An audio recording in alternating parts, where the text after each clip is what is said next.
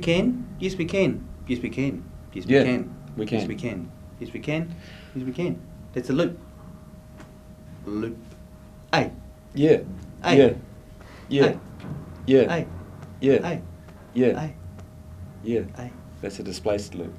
It's a pretty simple process. It's just record and stop. So he'll start a loop on his drum going through his loop station.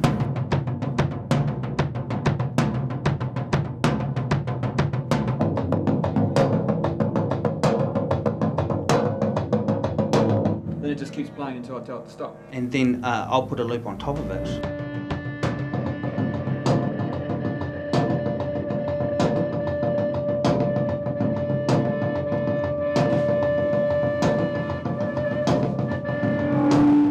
And because both of our loop stations aren't connected or synced in any other way, it's quite random.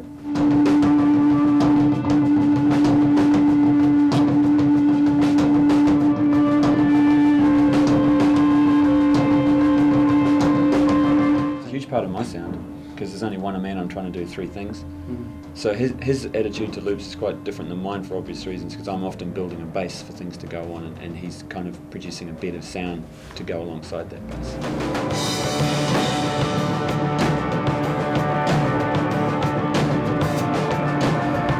I've tried to take looping in a different direction from what some other people do, because I'm trying to use it as another instrument within the sound rather than as like a framework to put everything on.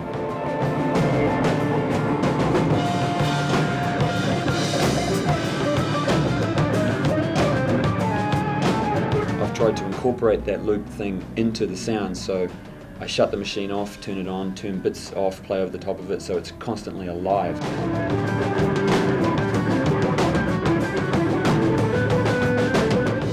The more we do it, the more fluid it's getting, and the more it's becoming sort of surprising in some ways, the kind of sound you can get out of it. Absolutely. And that's the goal, to make it almost like another limb that you don't need to think about doing. You just do it, and it's fast, and it changes, and it grows, and it builds, and it dies away, and it's like a functioning member of the band.